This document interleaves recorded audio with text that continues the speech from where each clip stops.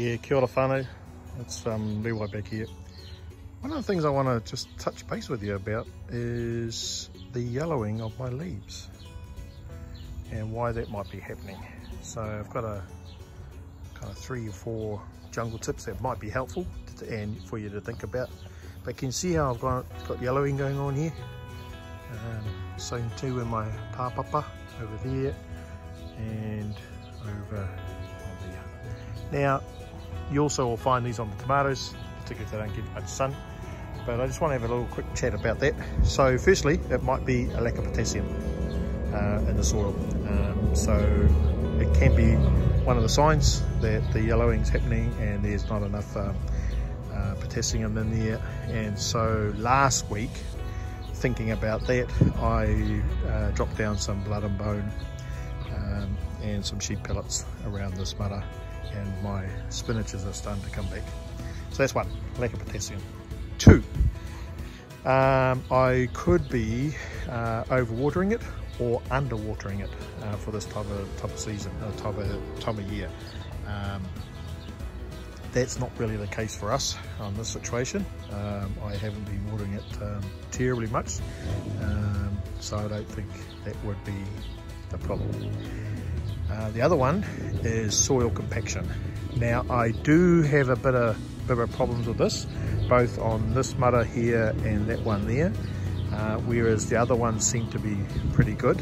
And from memory, when we had the youth come through and prepare this bed, and when I laid this bed down, this bed here we used a broad fork to open up the soil, but as it was gone through winter, the soil has compacted, and so you might find that the roots are root bound underneath or a bit tight, so I have to loosen up the soil a bit and just give some aeration to the soil. This one on the other hand, this was a no dig, just laid a garden down on top of this the grass, cut the grass down short, put down cardboard and then laid compost on top. Now I think this is actually a combination of a couple of things for this particular one. Firstly, potassium, because it's effectively a no-toil bed, and I've had a number of vegetables through this, lettuces and this lot here. I've got cabbage, silver beet, I had spring onions in here, and I've also got, what's this one, cucumbers. Yep, got a cucumber growing in here. So I think this one's a number of things. Firstly, I've got too many variety of plants in here. Possibly someone can tell me if that's wrong, but I think they're all competing for the nutrients, and so it's harder for them to get what they're needing. Secondly, I need to add in more healthy soil compost into that, because it was just a compost that I laid on top and did this as a no-toil, no-dig garden.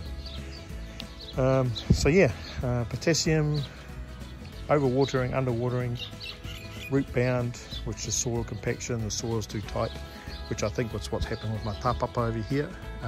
It's confined into a box, and I reckon if I actually dug in there, I'll find a lot of roots that are straining and lacking the nutrients that they need in there. So that they'll be root bound, and that's why that's now starting to go yellow. But yeah, just a little advertising around the yellowing. What do you think? I think it's probably possibly a combination of all those. But over there, I'll put some more soil in. I've actually gone through with a little reiki thing, loosen up the soil a bit, put blood and bone down and some sheep pellets. Same over here, sheep pellets, but I'm going to need to put some more compost in, I think. But those are coming along. They were all yellow last week, but they're all, looks like they're starting to come back again. Yeah, alright. That's a little sidetrack, but since it's here, I might as well use it as a lesson. The yellowing. Potassium, too much watering or not enough watering, depending on the time of season you are. compact soil or root bound. There's not enough aeration in the soil for the roots to go and seek out the nutrients it needs. Or what I've done here, I've put too much in a small space, so they're competing for the nutrients in the soil. So the only way that I can actually fix that is by putting a lot in as well. Alright, ka pai, eh? Awesome. See you soon.